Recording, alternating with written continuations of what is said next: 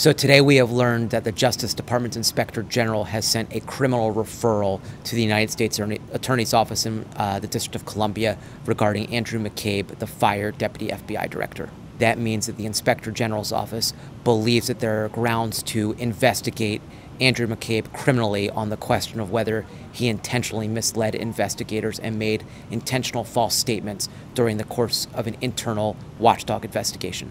Comey says that McCabe never told him that he had authorized FBI officials to share information with the reporter.